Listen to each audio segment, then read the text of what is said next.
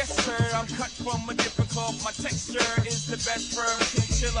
I've been dealing in chain smokers. But in 2008, you performed at Glastonbury, an iconic indie music festival in England, and Noel Gallagher from the rock band Oasis said some negative things in particular about rap closing this legendary festival.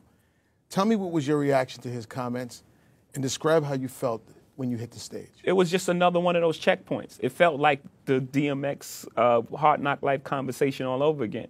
You know, to have that conversation of, no, rappers we can tour together. We don't have to have an outside R&B act or anything like that done. Then it was this whole thing of people listen to music differently now. You know, that was the old guard holding on to something that they thought was dear. You know, we can't let any other type of music infiltrate this rock festival. But people don't listen to music like that no more, globally, anywhere. No one does that. Everyone's iPod is a list of all eclectic things. You know, you have some rock, some blues, some jazz, some all type of things, whatever you like. You know, they try to keep this this thing segmented. Well, you're definitely highlighting that it's a generational thing. Yeah. It's a generation that just would not allow for music and culture to infiltrate what they already knew before. Yeah, it's just like a misconception of anything. I can have a misconception of anything I hear one or two words from. You know, if you hear buzzwords that coming from hip hop or anything like that, you say that's what it's all about. It's very difficult to fairly analyze something in a 30-second blip. You know, if I analyze even Maya Angelou in a 30-second blip, there's some words and some things that she says is, you know, that I can misjudge who she is as a person. And, you know, she happens to be the most incredible poet of our time. You know.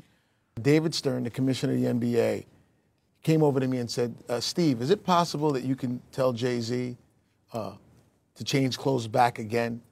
And what he was referring to was that you had made a song called Change Clothes, and there was a gigantic seismic shift in sales for the NBA and NFL licensed apparel. You had the effect on their business. Yeah. Did you know that that was going to take place when you released that song? I wasn't really conscious of it. It was really just more so how I felt at the time.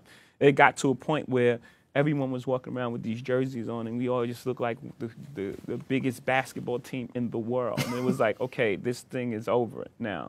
You know, it's just my elevation and growth. You know, I'm always trying to move forward and try to move to the next thing. I didn't have it in mind like, I'm going to say change clothes. You know, I would have bought, you know, I'd have bought all the stock and all button-up shirts if that was the case. Right. But thank you so much for spending time with me today. Thank you, man. All right, very good. I've been dealing in chain smokers. How you think I got the name over?